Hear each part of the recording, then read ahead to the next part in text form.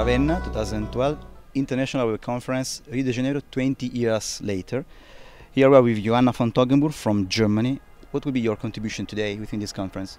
I will today talk about how communication is a crucial factor for sustainability, how it contributes to our more sustainable living, and that it's really important for transmitting your messages from policy to science, to practitioners and to the general public.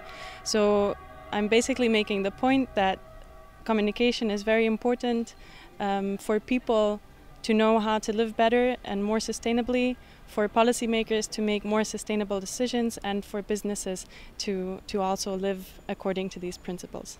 Thank you very much.